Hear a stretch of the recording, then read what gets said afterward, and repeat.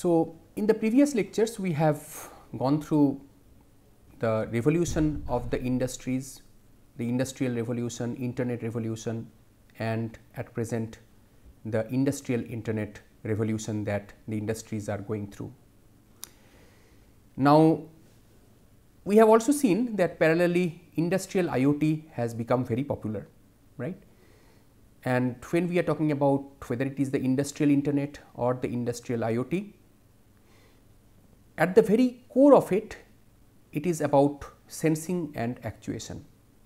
Sensing and actuation is very important, and then comes issues of connectivity, communication, analytics and so on.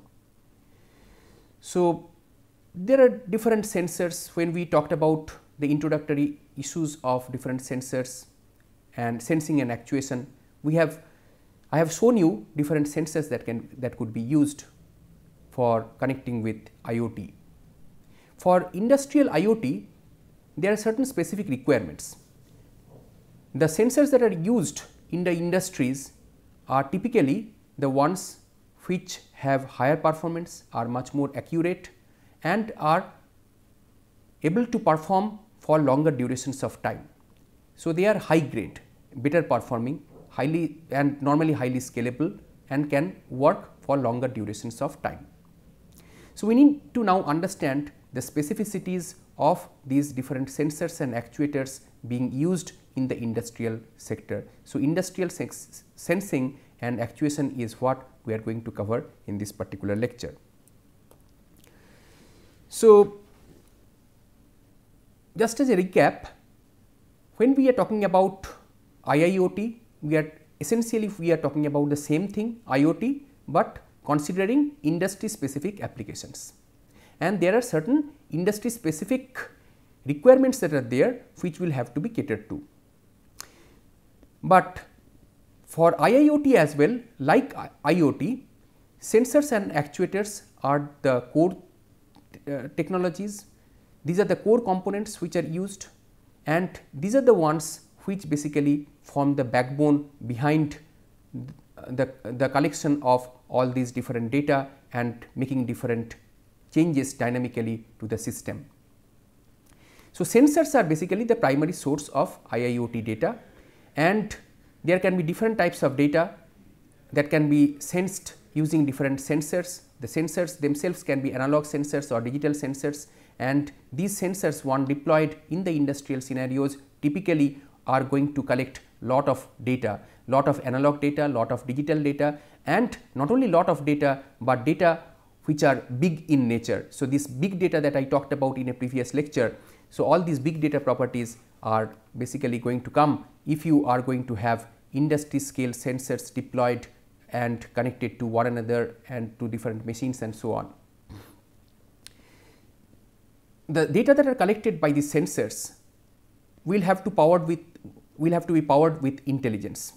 So, these data will have to be processed in order to get information and knowledge out of the data from this processing, and followed by the processing, followed by the analysis that is done from the data that is collected and is being collected in real time in typical scenarios.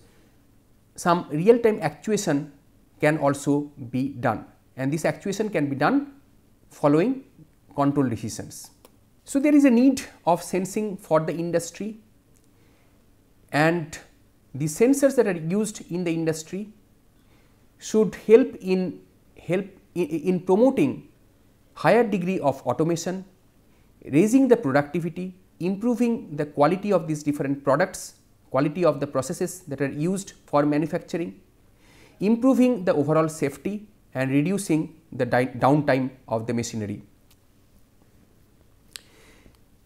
In terms of the requirements for industrial standard, it is required to have reliable sensing, low cost sensing and actuation, and perpetual sensor and actuator network connectivity.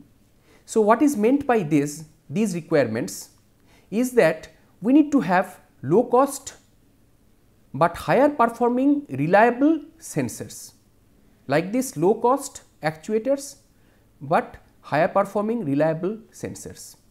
they have to be reliable and have to be higher performing. They have to be low cost because we are going to use large number of these different sensors. It should not happen that one sensor is so costly that only you can use it for one machine, because you have to now in the industrial internet or IIoT, you have to internetwork all these different machines and consequently these different sensors. These sensors themselves, if you want to replicate and scale up, you need to have these to be very cheap.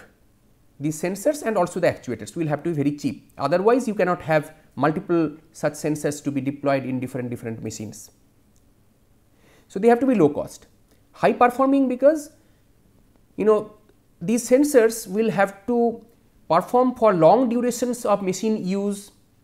Under extreme conditions, these sensors will have to perform, and they have to be reliable because not only they have to operate for long durations, but will also have to throw in data which can be relied upon. They have to be accurate and reliable. So, these are some of these requirements for industry related industrial related sensors being used.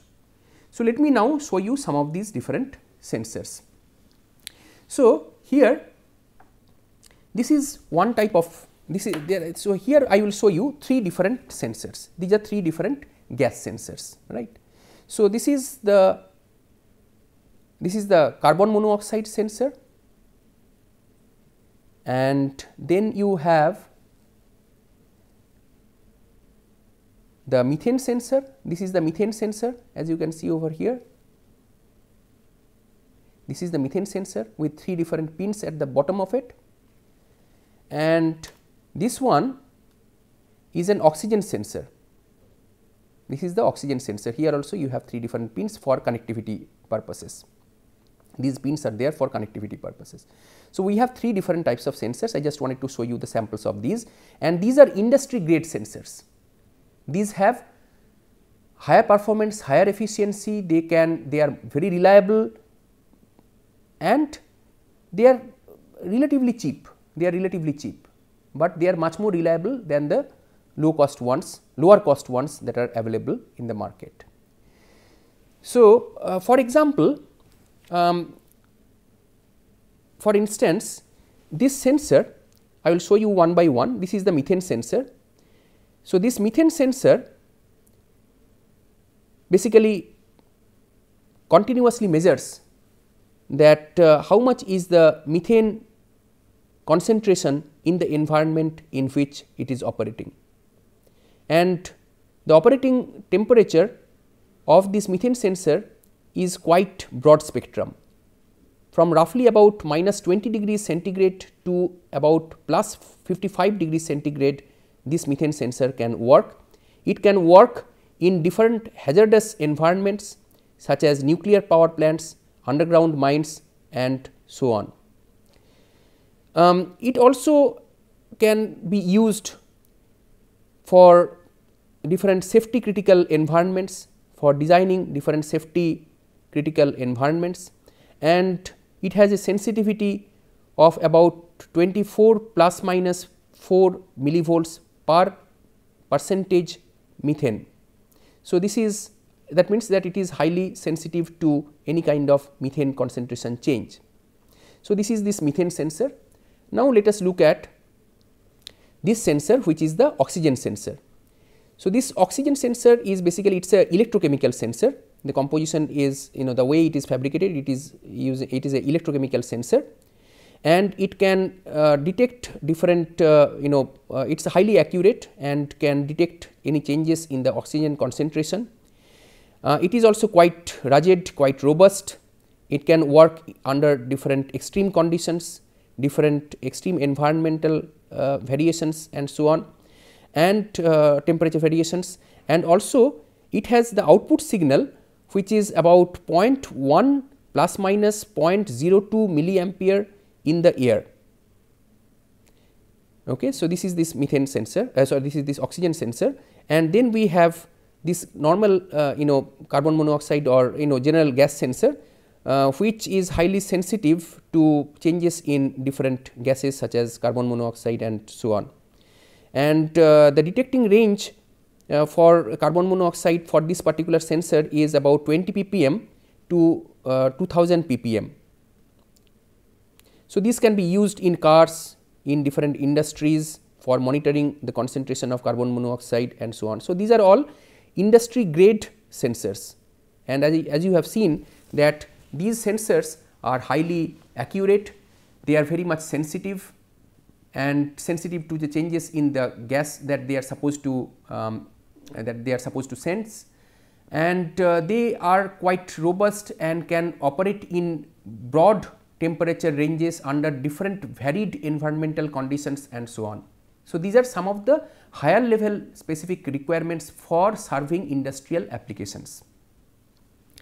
Now, let us go ahead and look at sensing in further detail, industrial sensing. So, when we talk about industrial sensing, there are these conventional sensors that have been there since long. Again, sensors have been there for decades, but then now recently they have become even more popular in the recent years with the popularity of IoT and IIoT. So, conventional sensing, it involved getting some kind of feedback automation of a process in an industrial control system, and it was based on some sensing or then getting some feedback for taking some further action to serve certain specific application requirements. And these conventional sensors have been there since long, as I just said. Sensors are not new, sensor technology is not new, but the way you are evolving these sensors, making them much more intelligent, connecting them to the internet, getting value out of the deployment of these sensors in a big scale and making processes much more efficient in the industries is what has made IIoT much more exciting. So, in contrast to the conventional sensors, the contemporary ones, the recent ones, these ones can be connected to the internet. So, it is possible to connect these sensors to have industrial internet or industrial IoT applications. These contemporary sensors have been made much more intelligent and they can sense product lifetime, loop efficiency, safety, reliability. These are some of these different properties, but it all depends which sensor is supporting which type of application and has what type of attractive properties. It all depends on the type of sensor. Typically what happens is the more you make these sensors much more competent, intelligent, robust and so on, the price also increases, but at the same time it should not be too expensive to be not being able to use easily in most of the IIoT applications. So, smart sensors are the ones which have some small memory and standardized physical connection to enable communication with the processor and data network, and this is as per the IEEE 1451 standard. So, this is a smart sensor, and we are talking about the definition of a smart sensor having some kind of small memory and some connectivity attached to it. So, the configurations that are involved in the smart sensors are, it is possible to have a multi-parameter sensing unit. Multi-parameter sensing means like different parameters in the same sense, through the same sensors it is possible to measure multiple parameters. So, same sensor can be used to measure multiple gases, for example. Same sensor would be able to do multiple functionalities. Then we have the analog detection circuit, digital signal conditioning unit and interfacing unit to the bus. These are the different components which will be used to configure the smart sensors. So, what is this multi-parameter sensing is what I just said, but what is this analog detection circuit? So, most of these sensors are basically analog sensors, but in order to connect them to the internet etc., and to get and to perform multiple intelligent stuff, you need to convert this analog signal into digital data, right. So, this analog detection circuit is required. then you need to have some digital signal conditioning unit. This digital signal conditioning unit will, after the analog signal is collected and then you want to digitize, you want to have digital data out of the signals, you need to digitize it. So, before you digitize, you need to do some kind of conditioning. So, conditioning of the analog signals, and this conditioning is done through different means, for example, amplification, filtering of the signals and so on, and then digitize, right. So, this is basically the work of the digital signal conditioning unit, and then you have the interfacing unit to the overall bus. So, this interfacing unit will help you to connect these different sensors to the information bus.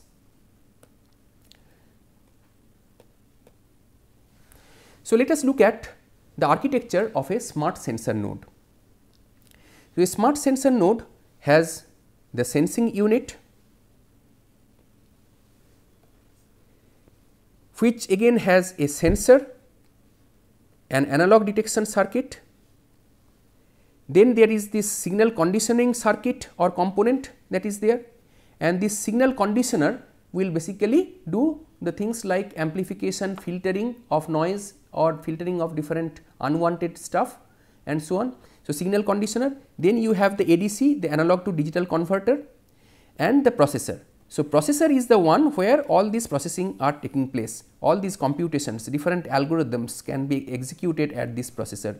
So, this is basically very important in a smart sensor node and intelligent sensor node. So, intelligence come through algorithms, right, and these algorithms can basically be executed at this processor. So, and you also have this processor and this entire thing interface with different components such as the communication unit, the memory unit, and some user interface components. So, all of these finally, based on the processing, some kind of actuation would have to be made. So, for that the actuators will be will have to be invoked, will have to be started, and this DAC, digital to analog converter, sits in between to help in the process.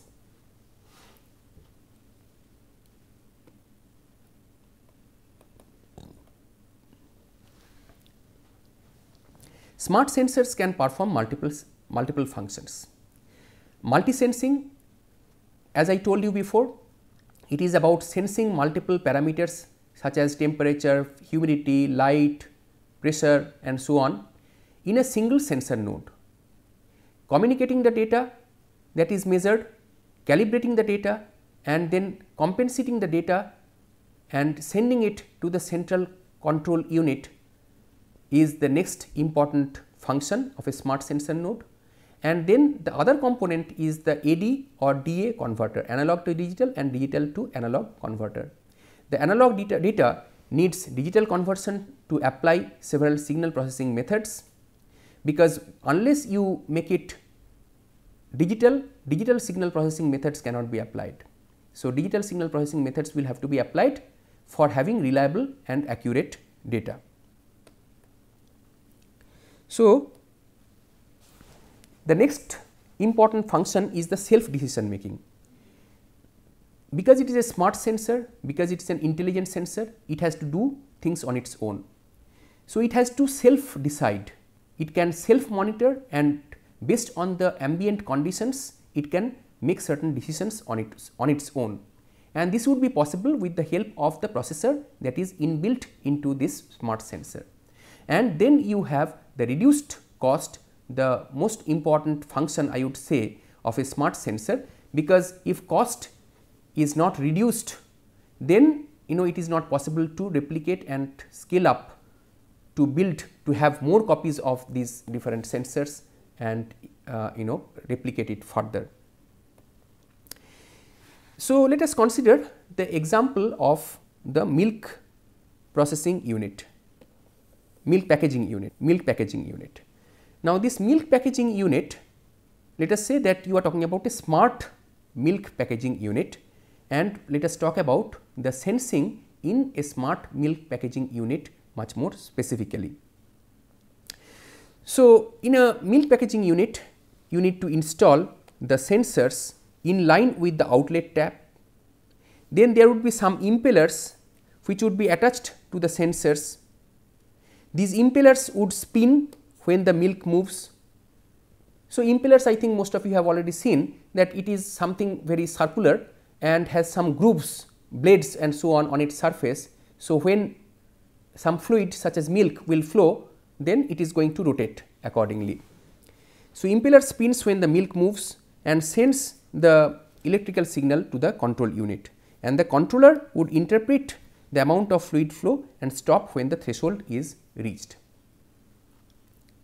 So, there are different sensors which would sensors and actuators industry scale, which would support different operating systems such as the ones that are mentioned over here: Zephyr, Ubuntu, OpenSUSE, Linux, Arch Linux, Android Thing. These are some of the different operating systems that are used in the smart sensors and actuators. The different programming languages that are used for applications of smart sensing and actuation are C, C++, Python, Java, Lua, and many other languages are also coming up in the recent years for use in the smart sensing and actuation environments and programming those environments. So, different device libraries are also available for the programming purpose. Intel IoT device library is one such library, and there are different components in it. One is the MRAA component, which is a low level skeleton library for communication in the GNU Linux platform. There is another component which is basically which provides high level APIs for easier connectivity to the sensors, and also UPM helps in control applications. So, these UPM, MRAA etc. together they help in supporting industry grade sensing.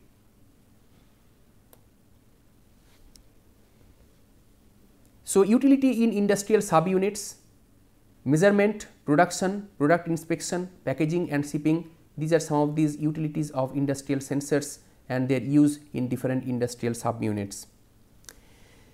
Calibration of any sensor is very important. Calibration has to be done in order to improve the performance of a sensing system through different adjustment, readjustment, removal of errors and so on. This calibration can be done, and calibration has to be done because certain sensors would not behave the same way with passage of time. So, you have to calibrate and you have to recalibrate a sensor. Industry grade sensors use highly complex signal processing algorithms and onboard circuitry to take care of calibration. So, it is required to calibrate the sensors in a system, and it is also required to have some kind of standard reference against which the calibration is going to be done, because if you do not know what the sensor is supposed to do and how much the actual measurement should be, then you cannot do the calibration, if you do not have that kind of standard reference. So, standard reference has to be there. Then proper calibration methods will have to be used, and if required, sometimes what happens is certain sensors do not behave the same way over passage of time. So, they will have to be recalibrated. So, examples of industrial sensors. Industrial sensors can be used in the navigation industry for tracking and so on. GPS based sensors are the ones that can be used in the navigation industry for tracking purposes, tracking of shipments, tracking of logistics, tracking of trucks and so on. In the agricultural industries, smart sensors can be used for monitoring the soil condition, water condition in the soil, soil moisture, water level in the soil, different weather parameters, then different other parameters such as the fertilizer content, the nutrition content of the soil to be used by the plants and so on. So, this is this agricultural use of smart sensors. Healthcare, in the healthcare industry as well, different sensors such as the regular ones, for example, different biosensors like this pulse oximeter sensor, body temperature sensors could be used.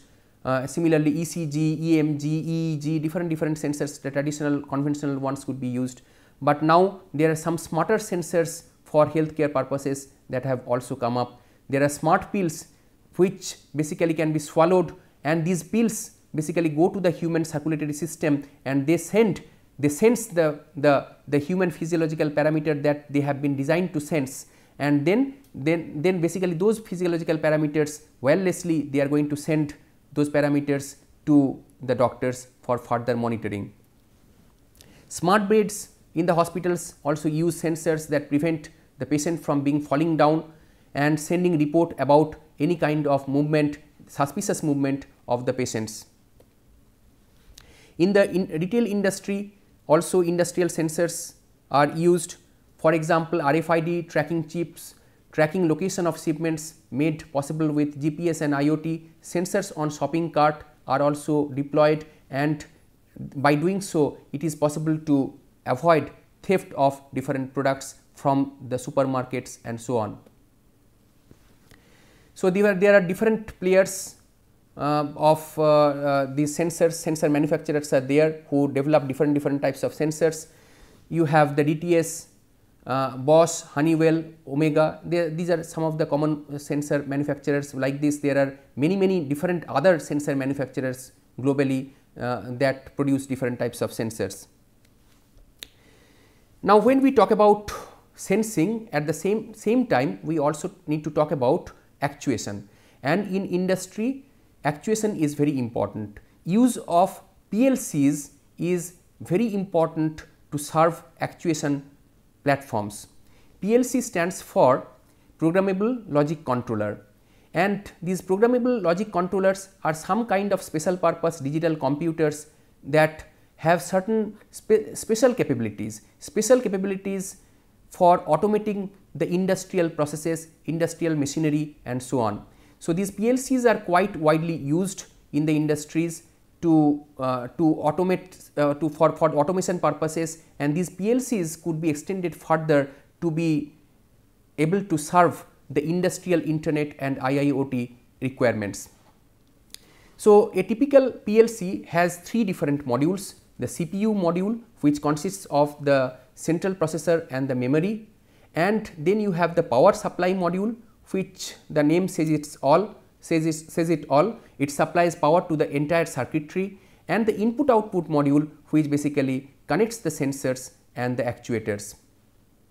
How these PLCs work?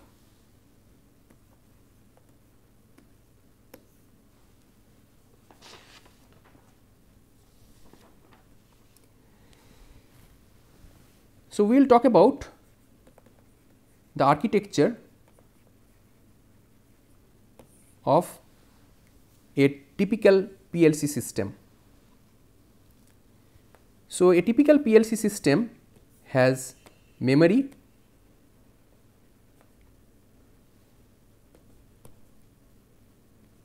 and the input over here are different programs which run these PLCs. Then you have the central processing unit and the input and output.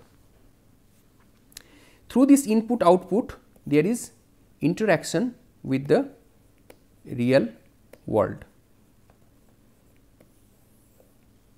right.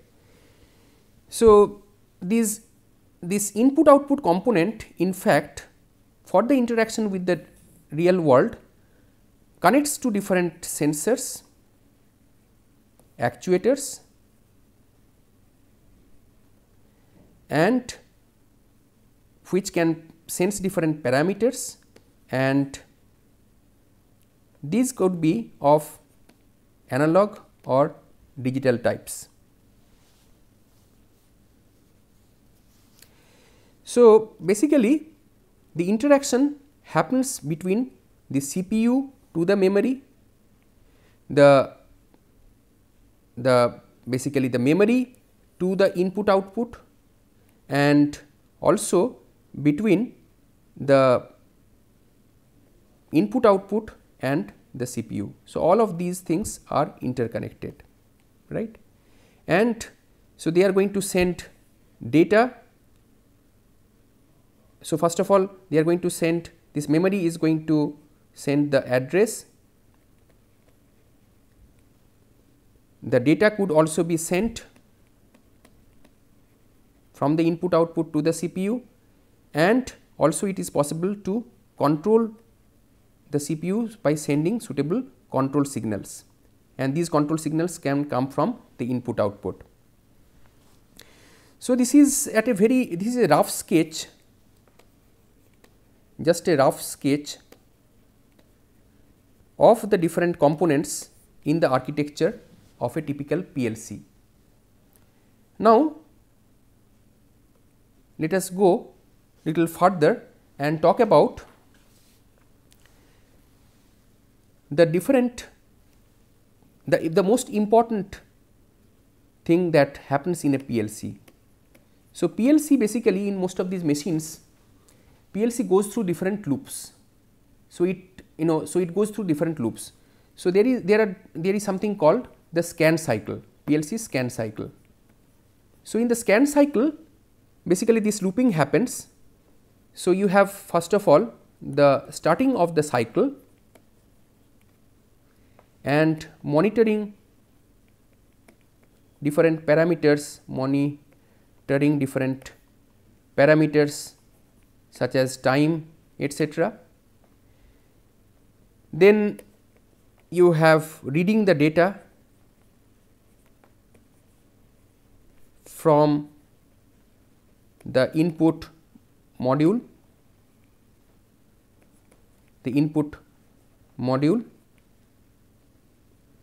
and checking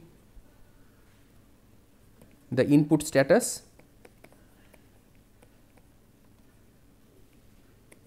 Then the next thing in the cycle is executing the application, the user applications. Then you have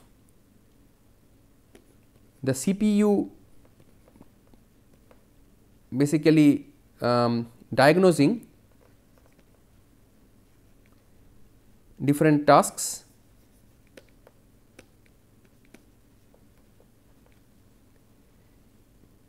and finally writing the output, writing basically the data into the output module, and it is called a cycle because these activities will have to be done, and after they are done you go through another pass when the machine, until the machine continues to operate. So, this cycle, so basically it goes through this cycle, all these tasks and again repeat from the start.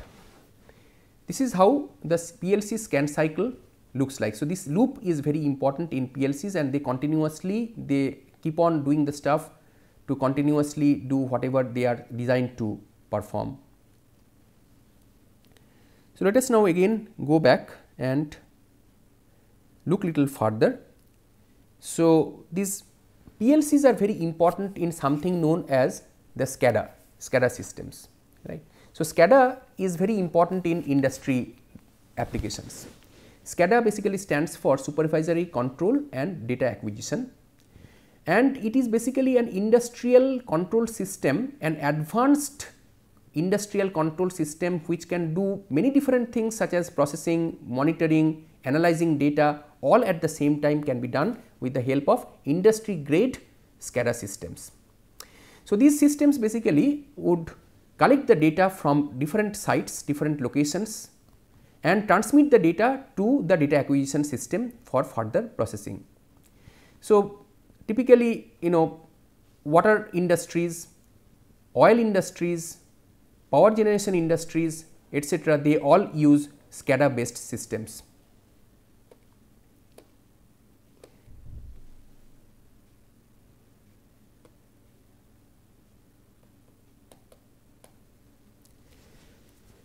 So, SCADA is very important, as I just said, and SCADA has different components. So, there is a supervisory system, there is a human machine system, there is a remote terminal unit component, there is a communication interface system or component. The SCADA programming is another one, and the last one is this PLC that I talked about before, the architecture of which, the rough sketch of the architecture of which I have shown you, and we also talked about this PLC cycle which continues to operate. The tasks are continuously done in the cycle as this PLC machine keeps on operating, until the machine keeps on operating. So, industrial control can be done with the help of all of these different technologies, different sensors, different actuators based on PLCs, SCADAs and so on, and there are different sensors and actuators that are used. So, we have a wireless sensor and actuator network in the industry scale connecting different machinery working in order to perform the different monitoring activities of these different machines, systems, humans talking to machines and so on. So, all these different interactions can be monitored, controlled and so on. So, the advantage of use of wireless sensor and actuator network is that it is not so difficult as we have seen so far. Sensors are common. Once you get the sensors, once you get hold of the actuators, it is not so difficult to deploy these sensors and actuators. So, once you have deployed these sensors and actuators, you can have these sensors being networked to be able to talk to each other, and they can also do some kind of, they can talk to each other in order to self organize the system, the communication platform, the network. And there is some pre-installed infrastructure that could also be used, and overall this wireless sensor and actuator network technologies are low cost, right. So, these are not, we are typically talking about small low cost sensors and actuators. So, that is why holistically this wireless sensor and actuator network technology in the industry scale are low cost. So, in terms of these actuators, different actuators could be used. Electro-hydrostatic actuation system. We have seen different actuators in the introductory lecture. We have seen different types of actuators being used. Many of these could be used for different purposes in the industries, but there are some industry specific actuators that are at the higher end and could be used to serve industry applications. So, these electro-hydrostatic actuators are a substitute to the traditional hydraulic and electromechanical actuators. They have some combined advantages of both the electric and hydraulic actuators, as this name suggests. So, essentially these electro-hydrostatic actuation systems, by combining the advantages of their electric and hydraulic counterparts, together can have higher force capability, higher energy efficiency and decentralized actuation. Then there are the electro-pneumatic systems which have precise flow control, advanced communication capabilities, improved diagnostics than the previous traditional actuators, and ultra high resolution, and combined they also have the combined advantages of the electric actuators and the pneumatic actuators. So, all these actuators, as you can see, are typically the hybrid ones which will combine the electric, pneumatic and different other capabilities, mechanical actuators and so on. So, all of these capabilities combined together, becoming making these actuators much more advanced, much more powerful and much more accurate. These are some actuator manufacturers. So, with this we come to an end of industry scale sensing and actuation lecture, and what I have done is I have shown you these different types of industry scale sensors that could be used. I have also talked about PLC, SCADA and the corresponding architecture. So, here are some of these references which will help you to dig further deep into each of these that I have talked about if you are interested further. And so, remember one thing, that industry grade sensors and actuators have higher requirements, but at the same time they have to come in lower cost, and because until and unless you have low cost sensors and actuators, even in the industries nobody is going to pay for them to to deploy them, because if the cost of these sensors and actuators in the industries are going to be higher, then the cost of the products are also indirectly going to be increased, and that is not something that any of the industries would readily want to have. So, these are the different references, and with this we come to an end of this lecture. Thank you.